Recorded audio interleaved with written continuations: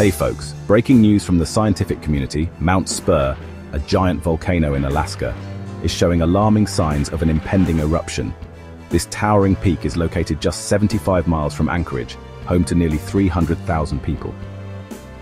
Recently, scientists have observed significantly elevated levels of volcanic gas emissions around Mount Spurr. The Alaska Volcano Observatory, or AVO, has confirmed that new magma is flowing beneath the volcano, indicating a possible eruption in the near future. Increased seismic activity and ground deformation have also been detected in the surrounding area. These signs suggest that an eruption is likely, though not certain, to occur within the next few weeks or months. If Mount Spurr erupts, it would produce destructive mudslides, avalanches of hot gas, and flows of lava racing down the volcano's side at over 200 miles per hour. Scientists predict the ash cloud would travel hundreds of miles, engulfing anyone in low-lying areas in toxic emissions. The AVO has noted that while they expect additional changes to monitoring data prior to an eruption, it's also possible that an eruption could occur with little or no additional warning. This warning comes after Mount Spurr experienced a cluster of small earthquakes in recent months.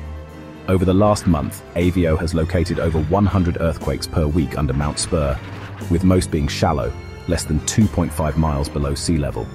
The largest magnitudes recorded during this time were up to M2.7, and over 3,400 earthquakes have been located under the volcano since April 2024. The most recent signs were the increase in gas emissions, reflecting shifts in magma properties and activity beneath the volcano. The observatory conducted 2 flights above the volcano, capturing high levels of sulfur dioxide, carbon dioxide, and other gases. Sulfur dioxide levels were 9 times higher than those detected in December, leading AVO to issue the bulletin.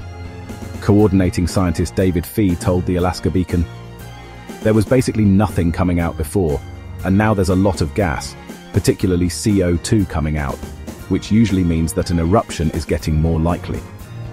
Scientists believe the most likely scenario would be similar to explosive eruptions that occurred in 1953 and 1992. Those events lasted between 3 and 7 hours, producing ash columns that rose more than 50,000 feet above sea level and deposited ashfall in south-central Alaska communities. In 1992, ashfall of about a quarter-inch in Anchorage prompted residents to stay inside or wear masks to avoid breathing ash. The ash cloud drifted as far as Greenland, temporarily closing airports in Anchorage and other communities. Mount Spurr is an 11,070-foot tall, ice and snow-covered volcano and is one of 53 in Alaska. AVO scientists have stated, "We expect to see further increases in seismic activity, gas emissions, and surface heating prior to an eruption if one were to occur. Such stronger unrest may provide days to weeks of additional warning." If you found this update helpful, please like, share, and subscribe to our channel for more science news and updates. Stay safe and stay informed.